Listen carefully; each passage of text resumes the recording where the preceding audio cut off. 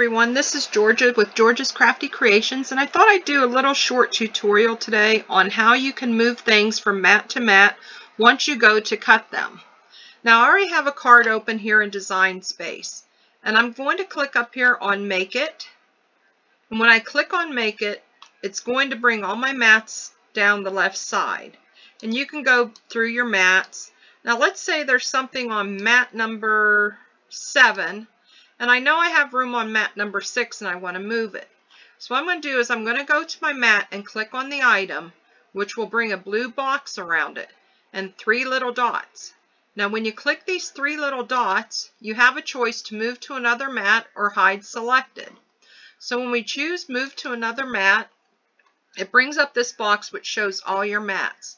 Now I know I have room on mat number 5 or 6, so I'm going to choose one of those. Now another thing you'll notice is the mat you're moving it from is not highlighted. You can't move it to the same mat you're taking it from. So we're going to move it to mat number 6, and I got a check mark, and we hit confirm, and then it's going to take me to mat number 6, and I can move this item wherever I want. So we'll do it one more time. This time we'll go to mat number 4, and we're going to click this bigger box on the lower part. I'm going to click the 3 little dots, move to another mat. Now another option you have, rather than move to another mat, you can choose a new mat if you want to do a different color. So when you click on new mat, you can choose the color you want, and we'll just choose purple or lilac.